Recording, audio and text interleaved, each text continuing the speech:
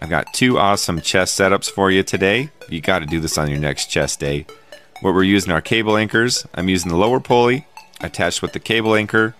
And how this works is you push against the cable anchor and it forces you to go up at a really good incline. Helps you hit your upper chest a lot.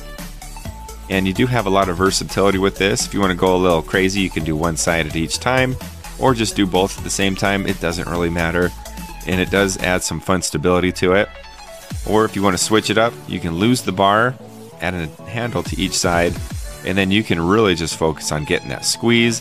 It also puts a little bit of a fly motion into it since you can go from wide to close. It's a lot of fun. Hope you guys try this out. Thank you for watching and tune in for more.